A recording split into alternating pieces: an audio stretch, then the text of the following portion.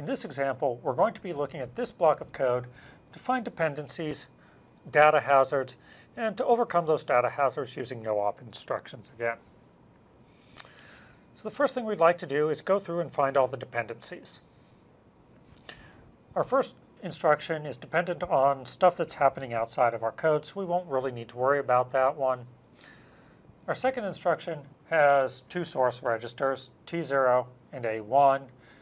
Since we updated T0 in the first instruction, we do have a dependency there. Our second instruction is only dependent on register 0. Since register 0 can't be changed, we don't really have any dependencies there. We clearly weren't trying to update register 0 before, so we won't have to worry about any there.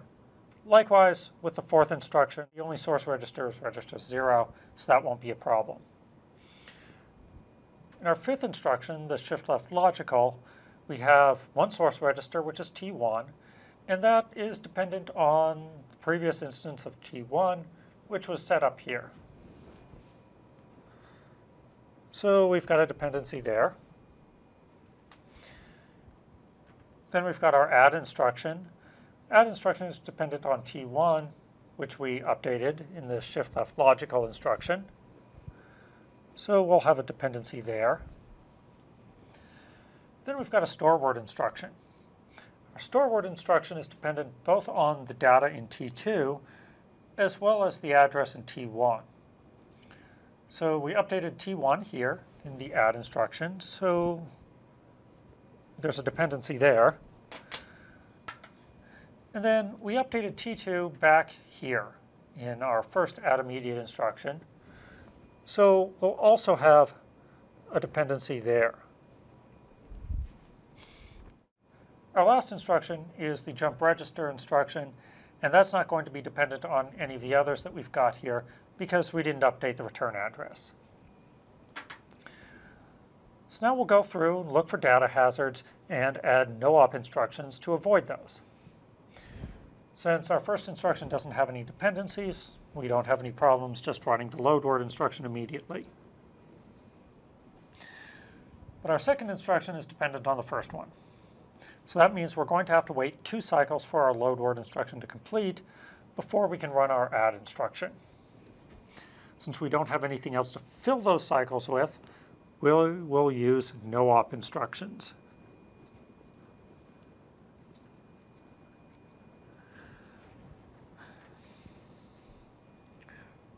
Our third instruction and our fourth instruction aren't dependent on any others, so we'll be able to run those immediately.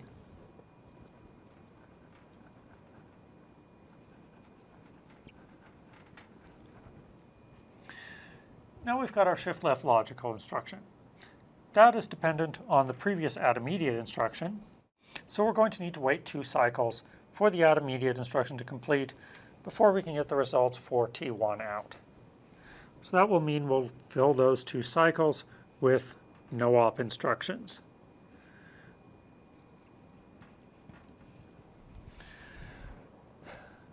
Next, we have this add instruction, which is dependent on the results of this shift-left logical.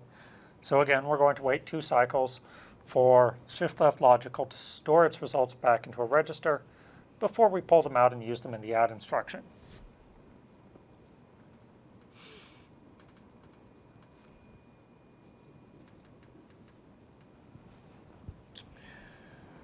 Next, we've got this store word instruction. This one is dependent on 2 of our other instructions. We've got the add immediate as well as the add instruction. So first, I need to wait 2 cycles after the add immediate instruction is completed before I can get the data from T2. So I look back here, I've had 1, 2, 3, 4, 5, 6, 7 cycles since that instruction ran. So I'm pretty sure that data is available for me. But I also have to wait 2 cycles for the address T1 to be computed.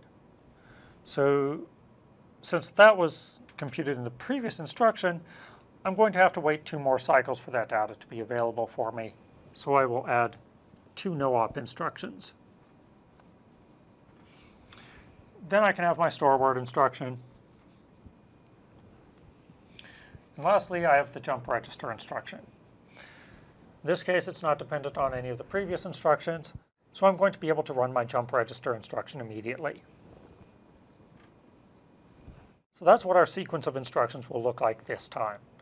We've added 2, 4, 6, 8 no-op instructions to work around the data hazards that we've got from this series of instructions.